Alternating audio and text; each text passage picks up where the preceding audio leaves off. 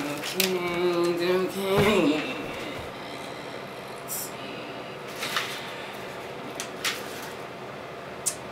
Alright, well, this notebook is empty. I don't have a plan. Alright, what else is new?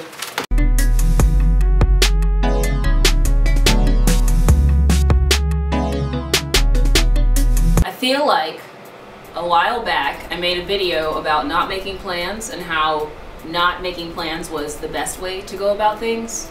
I think, why can't I remember my own content? If you're someone like me, you often say things to pump yourself up that you don't mean. I wouldn't say you're lying to yourself when you do that. I mean, a dictionary might, but I wouldn't say that. Sometimes you need that self-assurance even if you're not gonna do that thing anytime soon. Like, just because you say you're gonna go to the gym today and then you don't go, doesn't mean you're not gonna ever go to the gym. It just means you're gonna eventually go to the gym, and when you do, that day will be your today. Now, you may think I'm delusional.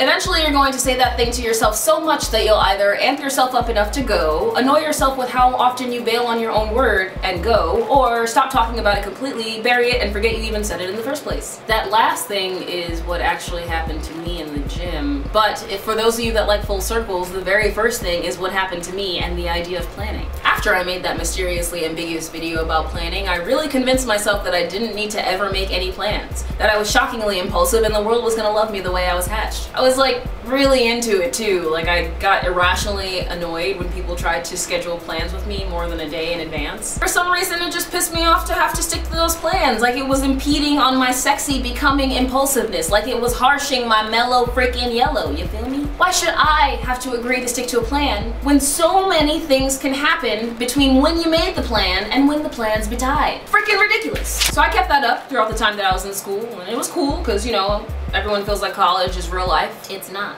And you have so much responsibility. You don't. And I was killing the game by not planning, just by going with the flow. I was really an all-star college student. Not in the way of academics, specifically in the way that I was a student at a university who lived day to day without dying or getting arrested. But I'm gonna tell you a little story about how that all came crashing down after I decided to move off campus and into my first apartment and failed to plan, and so I ended up homeless and couch hopping for 2 weeks before we found a place to live. Well, that's really the whole story. Alright, well, video over. Finding a place to rent is really one of those things where waiting till the last minute or until, you know, you have the funds for it is probably your best bet. At least where I live currently it is. I don't know about y'all. And that's like basically because you can't typically hold your apartment until you have the money for it. Landlords want their money and they want their money now. I'd also like to say that this is not official renting advice. This is just how I see it. So basically, because of that idea, I was in the motherfrickin' limelight. You're telling me I don't have to secure a plan other than make enough money to find a place to live?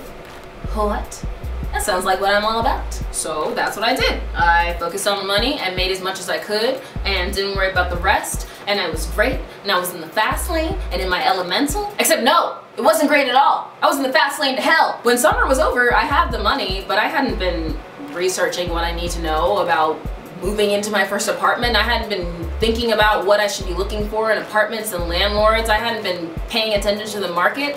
I was just living day to day, and it slowly was turning into day to death. The semester had begun, I had nowhere to live, I didn't secure a spot on campus as a backup plan, I was officially in the slow lane. Figurative cars were passing me at light speed, slowing just enough so their children in the backseat could point and laugh at me. Short story shorter, I couch hopped for 2 weeks before we finally found a place to live. Full on singular thanks to my best friend Hannah, who has always been the Lisa Frank Sparkly Unicorn planner to my 5th grade last day of school book bag. And I've been planning ever since. Sometimes it really takes extreme situations like that to jar you out of the toxic mental state that you're in, because you're so wrapped up in it that you just can't see where you are.